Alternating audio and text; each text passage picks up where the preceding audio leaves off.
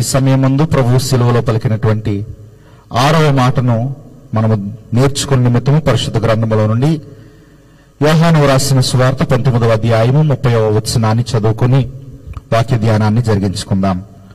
యోహాను రాసిన సువార్త 19వ అధ్యాయము 30వ వచనము.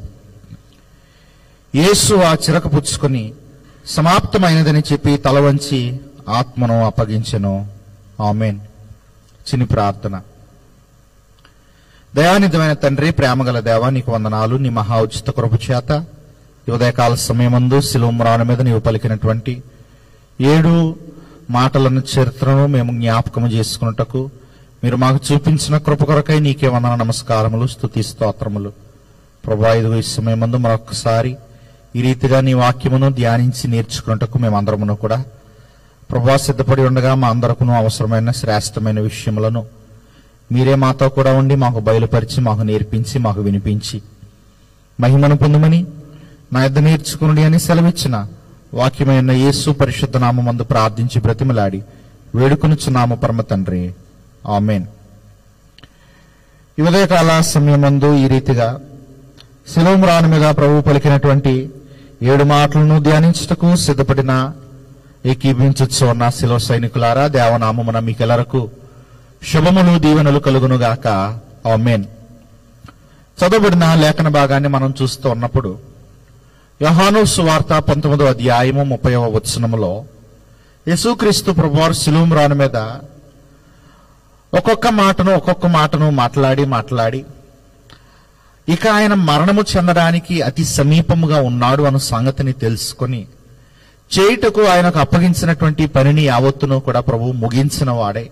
ఆ విషయాన్ని ఆయన ఎరిగి ఇక ఇది సమాప్తమైనది అనే మాట ద్వారా తన పని ముగించబడింది అని ఒక సూచనను మనెల్లరకును కూడా తెలియజేస్తూ ఉన్నాడు. అందుకే ఇదే అధ్యాయము 28వ వచనమందు ఈ రీతిగా వ్రాయబడి ఉంటుంది. అటు తర్వాత సమస్తమును అప్పటికి సమాప్తమైనదని యేసు ఎరిగెను. దేవుని స్నేహితులారా, నిజమే, సమస్తము కూడా సమాప్తమైనట్లుగా మనము చూడగలుగుతూ ఉన్నాము. ఈ పదములో ప్రపంచమునకు అవసరమైనటువంటి రక్షణ ఇవ్వబడింది అనే విజయము మనకు కనబడుతూ ఉంది. ఏ కార్యము నిమిత్తమో యేసుక్రీస్తు ప్రభువారు ఈ లోకానికి దిగి వచ్చాడు. మానవులను రక్షించుటకు ఎన్ని పనులను ఆయన పూనుకొని ఎంత ప్రయాసపడ్డాడో ఆ ప్రయాస యావత్తు ముగించబడింది అనేటువంటి విషయము ఈ పలుకు ద్వారా మనము నేర్చుకోగలుగుతూ ఉన్నాము. ఇంత మట్టుకే కాదు గాని దైవజనుడైనటువంటి పౌలు భక్తుడు హెబ్రీయులకు వ్రాసిన పత్రిక 9వ అధ్యాయము 26వ వచనమందు శ్రమ పడవలసిన యుగములు సమాప్తి అయినది అని తెలియజేస్తున్నాడు. నిజమే, ఇక శరీరముతో ఆయన ఈ భూమి మీద శ్రమ పడవలసినటువంటి దినములు, యుగములు ఏదైనా అనొచ్చు, యావత్తూ కూడా ముగించబడింది. దేవుని స్నేహితుల, వాస్తవానికి యేసుక్రీస్తు ప్రభువారు దేవుడండి. దేవునికి ముగింపేంటి? దేవునికి అంతమేంటి? ఆదియో అంతమునో నేనే, అల్ఫయో ఒమేగయో నేనే అని సెలవిచ్చిన వాడు దేవుడు. ఇది ఆయన యొక్క ముగింపు కాదు గాని శరీరముతో ఆయన పొందుతున్నటువంటి శ్రమలకు ముగింపు. అందుకే ఈ శ్రమలు ఇంత మట్టుకు ముగించబడ్డాయి, సమాప్తమయ్యాయి. నేను పొందవలసిన ఈ గాయములేమిటి, నేను చెందవలసిన వేదన ఏమిటి, యావత్తు కూడా సమాప్తమైనది అని ప్రభు ఈ మాట ద్వారా సర్వమానవాళికి కూడా ఆయన తెలియజేయిస్తూ ఉన్నాడు. ఇంత మట్టుకే కాదు, మరికొన్ని విషయాలను మనం చూస్తూ ఉన్నప్పుడు యోహాను రాసిన సువార్త 17వ అధ్యాయమందు 4వ వచనములో ఈ రీతిగా వ్రాయబడి ఉంటుంది. చేయుటకు నీవు నాకు ఇచ్చిన పని నేను సంపూర్ణముగా నెరవేర్చి భూమి మీద నిన్ను మహిమపరిచితిని. నిజమే, కుమారునిగా వచ్చినటువంటి యేసుక్రీస్తు ప్రభువారి యొక్క ముఖ్య ఉద్దేశము తండ్రైన దేవునిని మహిమపరచుట. భూమి మీద తండ్రి అయిన దేవుని మహిమపరచుట కొరకే ఆయన ఈ లోకానికి దిగి వచ్చాడు. 4వ మాటను ధ్యానిస్తూ ఉన్నప్పుడు పాస్టమ్మ గారు మనకు వివరిస్తూ ప్రవక్త అయినటువంటి యెషయాకు దేవుడు యెషయా గ్రంథం 59వ అధ్యాయంలో తెలియజేసిన సంగతులను మనకు నేర్పించారు.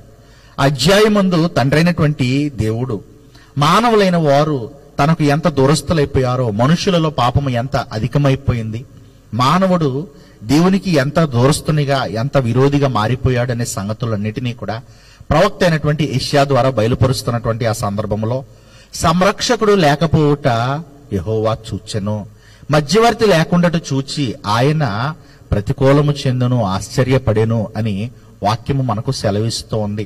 ఆ సమయమున ఆ నరులను రక్షించే రక్షకుడు లేడనే కదా నీవు వేదన చెందుతూ ఉన్నావు, వారికి నీకు మధ్యవర్తి లేడనే కదా నీవు ప్రతికూలము చెందుతూ ఉన్నావు. ఆ రక్షకునిగా నేను ఈ లోకానికి దిగి వెళ్ళి వారిని రక్షిస్తాను, వారికి నీకు నేను మధ్యవర్తినై ఉంటాను అని యేసుక్రీస్తు ప్రభువారు ఈ పనికి సిద్ధపడ్డాడు. ఆ చేయుటకు అప్పగింపబడిన ఆ పనిని ఈ శిలువ మ్రాను మీద 5వ మాటను మాట్లాడి ముగించాడు ప్రభు. అందుకే ఇది సమాప్తమైనది. ఏ పనైతే నీవు నాకు అనుగ్రహించావో, ఏ పని చేయుటకు నేను ఈ భూమి మీదకి దిగి వచ్చానో ఆ పని యావత్తును కూడా నేను ముగించాను, సమాప్తము చేశాను అని ఒక విజయముతో ఆయన ఈ సాక్ష్యమును తెలియజేస్తూ ఉన్నాడు. చూడండి, ఉదాహరణకు వైద్యులైన వారు కొన్ని సందర్భాలలో కొంచెం కష్టమైనటువంటి శస్త్రచికిత్సలు చేస్తూ ఉంటారు. కొన్ని ఆపరేషన్స్, ఏదైనా ఎముకలకు సంబంధించినటువంటి ఆపరేషన్ చేయవలసి వచ్చినప్పుడు ఒక్కొక్కసారి కొన్ని గంటల సమయము నిలవబడి నిరాటంకముగా ఈ వైద్యులందరూ కలిసి ఒక బృందము ఆపరేషన్ చేయవలసి వస్తూ ఉంటుంది. కొన్ని సందర్భాల్లో 6 గంటలు, 8 గంటలు, 10 గంటల ఆపరేషన్ కూడా నిరాటంకముగా కంటిన్యూస్ గా చేయవలసినటువంటి సందర్భాలు వస్తూ ఉంటాయి. అది వారికి ఎంతో అలసటను కలుగజేస్తూ ఉంటుంది, వారికి ఎంతో భారముగా ఉంటుంది. కానీ ఒక్కసారి ఆ పనంతటినీ వారు ముగించిన తర్వాత ఎంత విశ్రాంతిని పొందుకుంటారో, విజయంతో వారు ఎంత గర్వపడతారో. ప్రభు ఈ మాట ద్వారా అటువంటి ఒక విజయాన్ని ప్రకటిస్తూ ఉన్నాడు. ఏ పనిని చేయుట కొరకు ఇంత శ్రమను నేను పొందానో ఆ పని యావత్తును కూడా నేను సమాప్తము చేశాను, ముగించాను అనేటువంటి ఒక విజయంతో కూడిన కేక ఈ మాటలో మనము చూడగలుగుతూ ఉన్నాం. వాస్తవానికి యోహాను భక్తుడు దీన్ని పొందుపరచలేదు గాని తక్కిన స్వార్థికులు మత్తయి, మార్కు, లూకా భక్తులు వారి యొక్క వ్రాతల ద్వారా తెలియజేస్తూ అంటారు. మత్తయి సువార్త 27వ అధ్యాయము 50వ వచనమందును, మార్కు సువార్త 15వ అధ్యాయము 37వ వచనమందును, లూకా సువార్త 23వ అధ్యాయము 46వ వచనమందును ప్రభువు ఈ మాట మాట్లాడు సమయమునకు ఆయన గొప్ప శబ్దముతో కేక వేసినట్లుగా కూడా ఈ సువార్థికులు ముగ్గురు దాన్ని చాలా స్పష్టముగా మనకు వివరిస్తూ ఉన్నారు. ఎందుకు కేక వేస్తూ ఉంటారు మనుషులు? 2 సందర్భాలు మనం చూడగలము. ఒకటి, విస్తారమైన బాధ వచ్చినప్పుడు మనిషి కేక వేస్తూ ఉంటాడు. పట్టరాని సంతోషం, ఏదైనా ఒక విజయాన్ని పొందుకున్నప్పుడు మనిషి కేక వేస్తూ ఉంటాడు. ప్రభువు సమాప్తమైనది అనే ఈ మాట ద్వారా ఆయన విజయాన్ని పొందుకున్నాడు గనక విజయంతో కూడిన కేకగా మనము దీనిని నేర్చుకోగలుగుతూ ఉన్నాం. దేవుని స్నేహితులారా, ఇంకా లోతుగా వెళ్లి కొన్ని ప్రాముఖ్యమైనటువంటి అంశాలను ఈ మాట ద్వారా మనము జ్ఞాపకము చేసుకుని ధ్యానించిన వారమైతే, దేవుని స్నేహితులారా, యేసుక్రీస్తు ప్రభువారి యొక్క ఈ శిలువ ప్రయాణము 33.5 సంవత్సరముల క్రితము బెత్లెహేమునందు దావీదు పురములో ప్రారంభించబడింది. అది ఈ దినాన్న ముగించబడుతోన్నది గనుక ఇది సమాప్తమైనది, ఈ ప్రయాణాన్ని నేను సమాప్తము చేశాను అనేటువంటి ఒక సంతోషముతో కూడిన సాక్ష్యాన్ని ప్రభువు ఈ మాట ద్వారా మనకు తెలియజేయచ్చు ఉన్నట్లుగా కూడా వాక్యము ద్వారా మనము నేర్చుకోగలుగుతూ ఉన్నాం.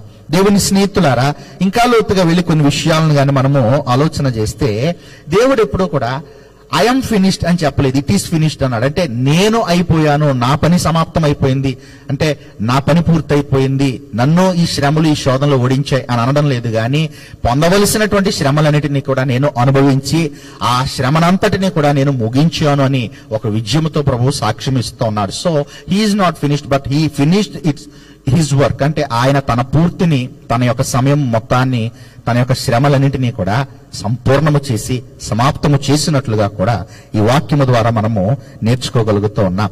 దేవుని స్నేహితులారా, ఇంకా లోతుగా వెళ్లి కొన్ని సంగతులను ఆలోచన చేసిన వారమైతే, ఈ భూమి మీద ఆయన శరీరధారిగా చేయవలసినటువంటి పని యావత్తును ప్రభువు సంపూర్ణము చేశాడు, సమాప్తము చేశాడు. ఇంకేం సమాప్తము చేశాడు ఆయన అని చూస్తూ ఉన్నప్పుడు, లూకా సువార్త 4వ అధ్యాయం ప్రకారము ఆయన పలుకవలసినటువంటి సాక్ష్యమును ఆయన సంపూర్ణము చేశాడు. ఆయన ఒక దినాన్ని అంటాడు కదా, యోహాను సువార్త 18:37లో, నేను సత్యమును ప్రకటించుటకు ఈ భూమి మీదకు వచ్చాను. నిజమే, భూమి మీద ఆయన ప్రకటించవలసినటువంటి ఆయన సాక్ష్యమును ఆయన పూర్తి చేసిన వాడే అంటూ ఉన్నాడు. దేవుని స్నేహితులారా, పాత్రలోనిది త్రాగుట ఆయనకు ఇవ్వబడినటువంటి ఒక బాధ్యత.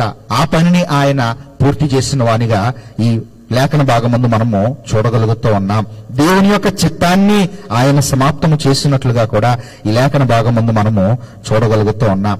దేవుని స్నేహితులారా, ఇంకా లోతుగా వెళ్లి కొన్ని విషయాలను మనము ఆలోచన చేస్తే సాధారణంగా ప్రతి మనిషి జీవితంలో కూడా పని, అలాగనే దానితో పాటు శ్రమ, ఈ రెండు భాగాలుగా కనబడుతూ ఉంటాయి.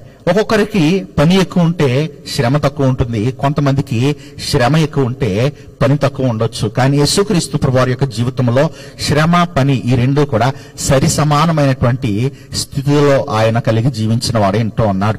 నిజమే, ఆయన ఎదుట చాలా గొప్ప పని ఉంది. ఆ పనిని ఆయన సమాప్తము చేయడానికి ఆయన గొప్ప శ్రమను అనుభవించిన వాడే ఎంతో ఉన్నాడు. He had a great work to accomplish and he suffered greatly in achieving it. అంటే ఆయన ముందు విస్తారమైన లేక ఒక గొప్ప పని భారము ఆయన కన్నుల ఎదుట ఉన్నప్పుడు దానిని పొందుకొనడానికి, దానిని సమాప్తము చేయడానికి ప్రభు గొప్ప శ్రమను అనుభవించాడు అని వాక్య గ్రంథం ద్వారా మనము తెలుసుకోగలుగుతూ ఉన్నాం. ఇంత మాత్రమే కాదు గాని ఈ యొక్క సిలువలో ప్రభు పలికినటువంటి ఈ 6వ మాట సమాప్తమైనది అనేటువంటి ఈ మాట ద్వారా ఆయన తన విశ్వాసులమైన మనకు కొన్ని విషయాలను, కొన్ని అంశాలను నేర్పిస్తూ ఉన్నాడు.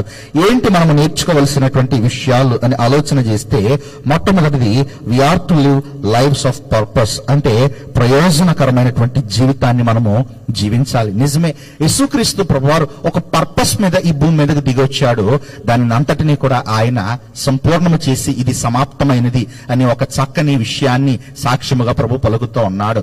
ఇది నాన్న ఏ పర్పస్ మీద నీవు ఈ భూమి మీద జీవిస్తూ ఉన్నావు, ఏ పర్పస్ కొరకు నువ్వు జీవిస్తూ ఉన్నావు, ఏ ప్రయోజనము కొరకు దేవుడు నిన్ను ఈ భూమి మీద కలుగజేశాడు తెలుసుకుంటూ ఉన్నావా ప్రియ సహోదరి సహోదరుడా? నిజమే, దేవుడు ఏ పని కొరకైతే ఈ భూమి మీద నిన్ను సృష్టించాడో, ఏ పనిని నీకు అప్పగించాడో ఆ ప్రయోజనము కొరకు ఈ భూమి మీద నీవు జీవించాలి, దాన్ని సంపూర్ణము చేయాలి, సమాప్తము చేయాలి అనేటువంటి ఒక చక్కని అంశము ప్రభు పలికినటువంటి ఈ మాట ద్వారా మనము తెలుసుకోగలుగుతూ ఉన్నాం.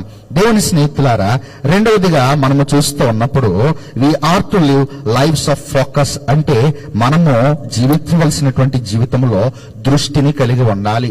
ప్రభువు ఈ భూమి మీద జీవించినటువంటి ఆ 33.5 సంవత్సరముల కాలమంతయు కూడా ఆయన ఎన్ని పనులు చేసినా, ఎన్ని ప్రయాణాలు చేసినా, ఎంతమందిని కలుసుకున్నా, ఎందరితో మాట్లాడినా ఆయన చేయవలసినటువంటి పని మీదనే తన యొక్క దృష్టిని కేంద్రీకరించాడు. సాధారణంగా చాలా మంది ఏదైనా ఒక పనిని పూనుకున్నప్పుడు ఎవరో కొంతమంది మాట్లాడారనో, లేక మధ్యలో ఏదో వేరే పని తగిలిందనో వారి యొక్క దృష్టిని, ఏకాగ్రతను కోల్పోతూ ఉంటారు. కానీ దేవుని బిడలమైనటువంటి మనము అలాగున దృష్టిని కోల్పోయే వరముగా ఉండకూడదు, గాని దృష్టి కలిగిన జీవితాలను జీవించాలి అనేటువంటి ఒక చక్కని ఆత్మీయ సత్యము ఈ వాక్యము ద్వారా, ఈ మాట ద్వారా ప్రభు మనకు తెలియజేస్తూ ఉన్నాడు. దేవుని స్నేహితులారా, ఇంకా లోతుగా వెళితే we are to live lifes of obedience. అంటే విధేయతతో కూడినటువంటి జీవితాన్ని మనము జీవించాలి అనేటువంటి ఒక చక్కని అంశము, విషయము ఈ సమాప్తమైనది అనేటువంటి మాట ద్వారా ప్రభు మనకు తెలియజేస్తున్నాడు. నిజమే దేవుని స్నేహితులారా, వాస్తవానికి యేసుక్రీస్తు ప్రభువారు దేవుడు, కానీ ఆయన ఈ భూమి మీద జీవించుటలో, శరీరధారిగా జీవించుటలో, ఒక మానవునిగా జీవించుటలో పరలోకమున్నటువంటి తండ్రికి విధేయతను కనబర్చిన వాడే ఇంటూ ఉన్నాడు. అలాగుననే మనము కూడా దేవుని యందు నిజమైన విధేయతను కలిగి జీవించవలసిన వారమే ఉన్నాం. అందుకే దౌర్జన్యమైనటువంటి పౌలు భక్తుడు దీన్ని వర్ణిస్తూ అంటాడు కదా, ఫిలిప్పీలకు వ్రాసినటువంటి పత్రిక 2వ అధ్యాయము 8వ వచనములో మనమందరమును కూడా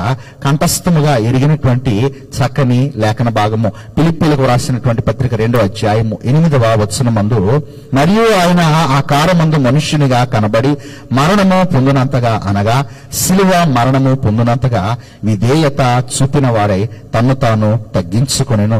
దేవుని స్నేహితులారా, ఈ శిలువ మరణము ద్వారా ప్రభు తన యొక్క విధేయతను కనబరిచాడు. ఇది నాన్న భక్తి జీవితంలో విధేయత అనేది చాలా అవసరము. చాలా మంది జీవితాల్లో విధేయత లేకనే ఎన్నో ఆశీర్వాదాలకు వారు దూరం అయిపోతూ ఉన్నారు.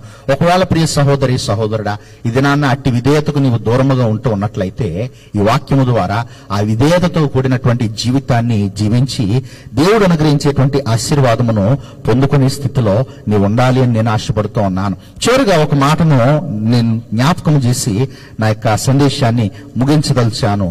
గలతీయులకు వ్రాయబడినటువంటి పత్రిక 2వ అధ్యాయము 20వ వచనమందు దైవజనుడు అపోస్తలుడైనటువంటి పౌలు భక్తుడు ఇంకొక విషయాన్ని తెలియజేస్తూ అంటాడు, నేను క్రీస్తుతో కూడా సిలువ వేయబడి ఉన్నాను, ఇకను జీవించువాడును నేను కాను, క్రీస్తే నాయందు జీవించుచు ఉన్నాడు. దేవుని స్నేహితులారా, ఎప్పుడైతే మనము విధేయతతో కూడినటువంటి జీవితాన్ని జీవిస్తామో యేసుక్రీస్తు ప్రభువారు మనలో జీవించువాడై ఉంటున్నాడు. దాన్నే సాక్ష్యమిస్తూ అంటూ ఉన్నాడు పౌలు, ఇకను జీవించువాడను నేను కాదు, క్రీస్తేసే నాలో జీవిస్తూ ఉన్నాడు. ఇది నాన్న మరి నీలో క్రీస్తు యేసు ప్రభువారు జీవిస్తూ ఉన్నారా? ఒక్కసారి ఆలోచన చే. అలాగున మనలో జీవించట కొరకు ఆయన ఈ భూమి మీదకు దిగి వచ్చి శరీరమందు ఆయన తనకు తాను శిక్షను విధించుకుని సర్వమానవాళి పాపముల నుండి వారిని విడిపించి రక్షించట కొరకు శిలువ మ్రాణ మీదగా తనను తాను బలిగా అర్పించుకున్న వాడే ఉంటూ అన్నాడు.